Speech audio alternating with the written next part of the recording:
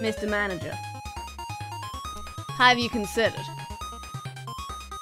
So if you can't buy the Pokemon, but I can't, then it is your duty. You have a duty of care to your employees, Mr. Manager. Buy me the bird.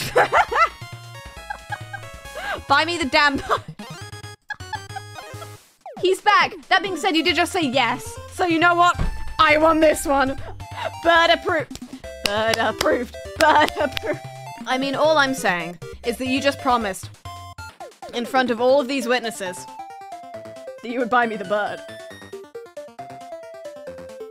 Lying is bad, and you shouldn't do it. Regret setting it. You don't get to regret this anymore. Is now a good time to tell you that I have nowhere to put this? It's okay, you already approved it. Sorry, it's a business expense. You could be spending the money on Gen 2, but it's more important that goes to me. You just promised.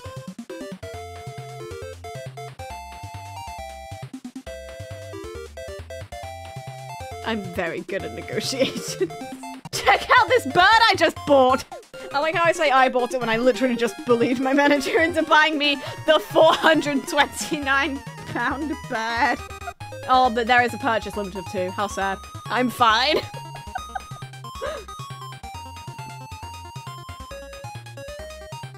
Did you just lie to me, Mr. Manager? You say here that you've ordered the bird, and yet!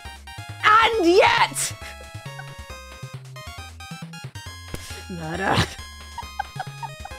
I'll be waiting. Shit. Caught in a lie. Dishonesty is wrong. Honesty is the best. I'll be awaiting my 89 centimeter by 131 centimeter by 96 centimeter bird. Thank you.